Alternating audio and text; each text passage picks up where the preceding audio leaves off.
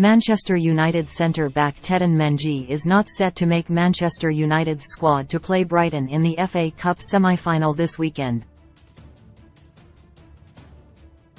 Erik ten Hag is currently dealing with an injury crisis at the club, and he's set to be without Lisandro Martinez and Rafael Varane against Brighton through injury, whilst Harry Maguire is also not available for selection due to suspension.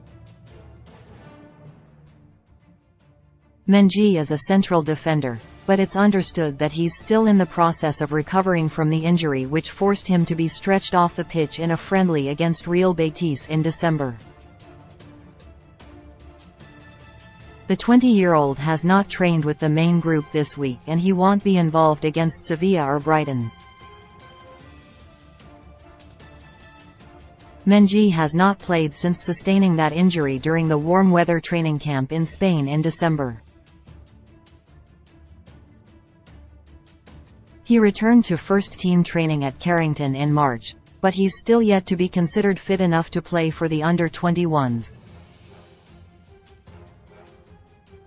Although the U21's match against Leicester on Monday night was earmarked by staff as the ideal opportunity for Mengi to play his first game in 4 months, he was not included in the squad, and the wait for his return to action continues. Mengi was set to leave the club on loan in the January transfer window, but his injury denied a move. He is contracted to United until the summer of 2024, and another temporary spell away from the club is expected this summer.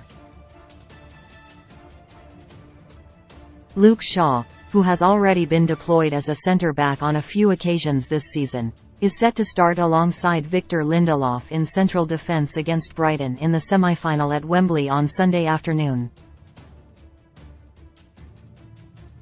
Maguire is unavailable for the cup game after receiving a booking in the first half of the quarter-final win against Fulham.